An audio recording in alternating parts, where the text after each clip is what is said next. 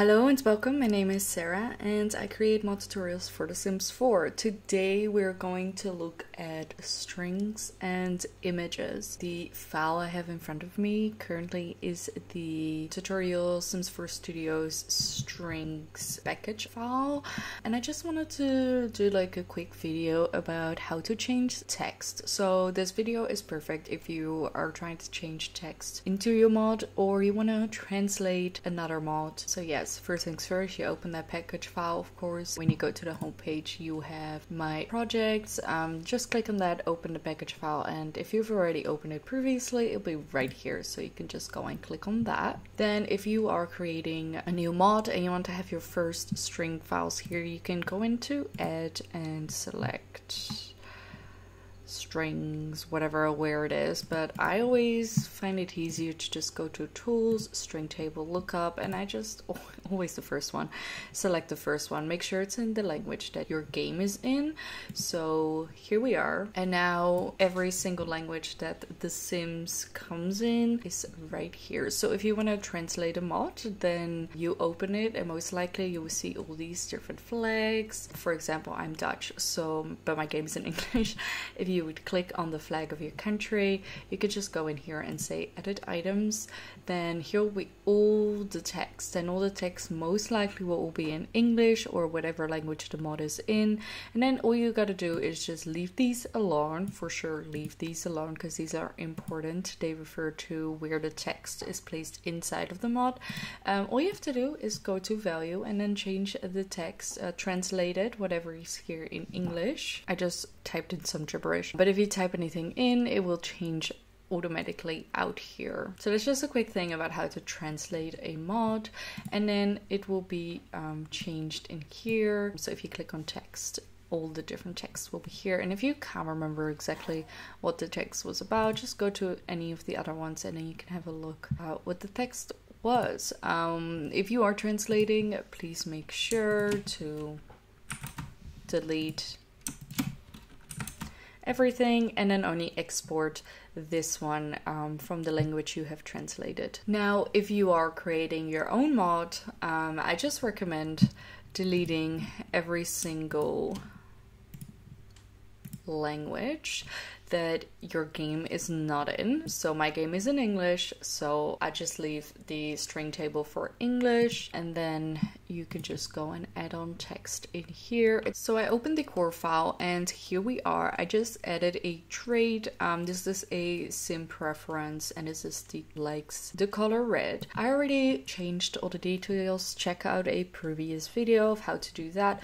But for example, we want to create a new color in the color preference, and that's going to be the color maroon. So here we are. Now, how do I going to change the text? Right now it says likes the color red. Just going to move this over here and open this file, our string package file. Just going to remove the first one because that's not necessary. So you can go in and say I'm going to copy those numbers, add, and then paste it in here, and then change this to likes the color maroon. But now we have run into an issue because what we have done now is change the like the color red to like the color maroon. So we don't want to override, we want to create a new text. I'm going to bring back the hash generator, and what I like to do is I'm just going to place a number behind it because I know trait preferences, they need the F32 sorry, numbers for the instance. So that's why I place a 1 behind it. So I'm making sure that I have new key numbers, instance, whatever they're called. And I'm just gonna go and place those over here. Then I'm gonna click save and then change them out here. Now you might be wondering, why don't I just change it behind here? That should automatically change the text in the mod, right?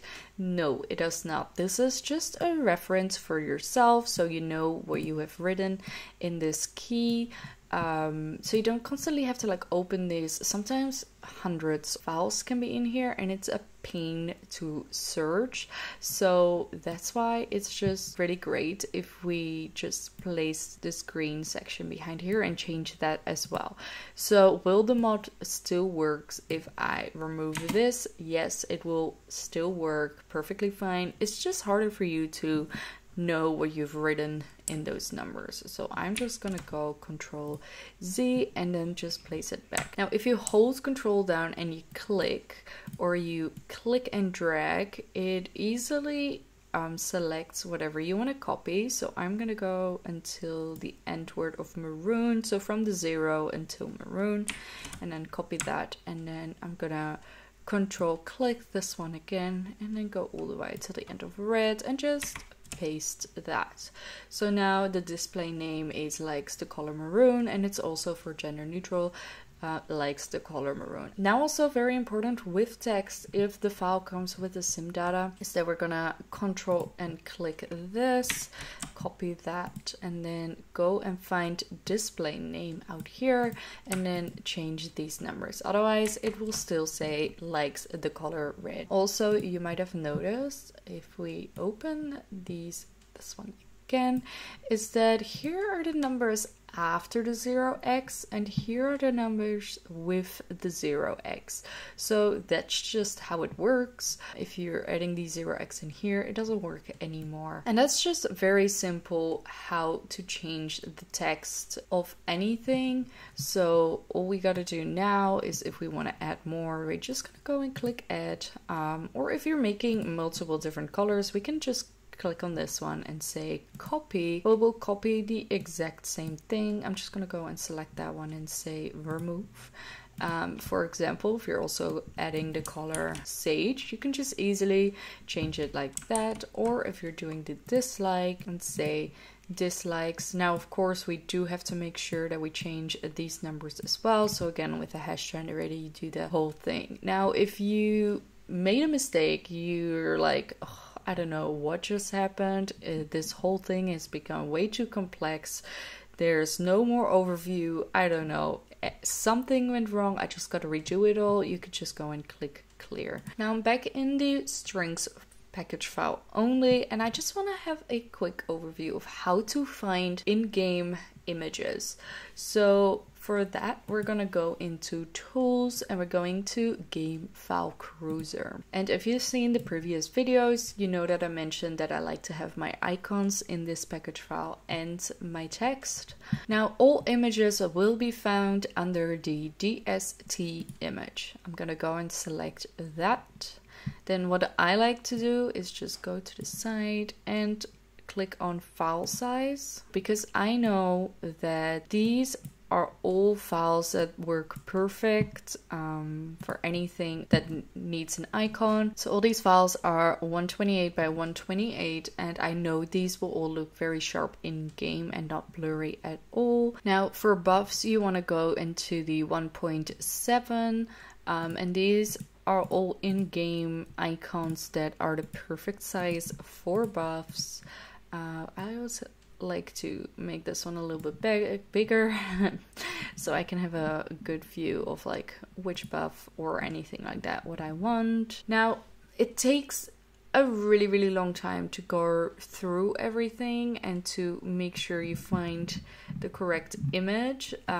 If you know the image you want and if you know that it's from a certain pack, all you got to do is just click on here and then type in the number from that expansion pack. For example, I want something from Snowy Escape and I know that's like expansion pack number 10. So all I have to do is just type in EP and then 10. And then say enter or click on filter. And then again, I'm just gonna go and say click on file size. And I know these are already gonna be great buffs if I want anything like that. So here we have everything from Snowy Escape. But if you want base game only, it's just very difficult to scroll through everything and find it. Yeah, so here we have everything from Snowy Escape, and that's just how you can have a look at any expansion pack. Game pack is a GP, and then stuff pack and kit is both SP. and then just type in the numbers. If it's the first one, always go 0, 1, so anything under 10. Now, one last thing for images is that if you really can't be bothered looking through every single icon from in-game, what I understand, because it takes a lot of time, there is this website and it's linked on my Discord, and it's a French website, but basically it has almost all the icons from packs. And you can just go and search here, and I have everything downloaded and placed in my documents folder. However, it's not every single icon, and that could be quite frustrating. So sometimes I really am looking for something specific, and I know I've seen it in a game, I just can't remember where. So I've just opened a trade Forever Fresh. I don't know, that was just the first one I saw. Another way to find icons that you know are already on a trade or anywhere else in game, and you know which tuning file it is, all you have to do now to find that image is just go and find the word icon and then go all the way back and copy this one. Then we're gonna go and open the game file cruiser again, go to DST image, and then you just paste it over here and say filter. And there we go, and then you could just add it to your current package file, or you can export it as an image, or you can just export it as a batch, but honestly just go and click on that one or export it as an image. So now you have added the image into your file. So I do recommend every time you create a new mod to add the images into your mod as well, even though they might be base game. But if you use the instance, so those were the numbers that we just copied, and just place those into your mod, but the image itself might be from a expansion pack, and even though the mod doesn't need that expansion pack, someone who doesn't own that expansion pack might not have that image.